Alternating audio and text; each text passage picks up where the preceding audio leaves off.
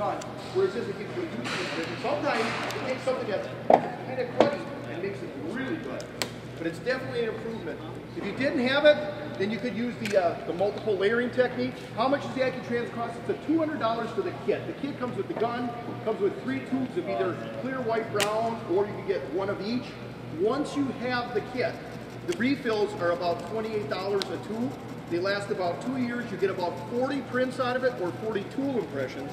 So for 28 bucks, so it actually costs about 75 cents a use. But if you have a print that you screw up, you got nothing. For 75 cents, you got a fingerprint that's going to put somebody in jail and identify it. If you don't have the AccuTrans, they do have other stuff.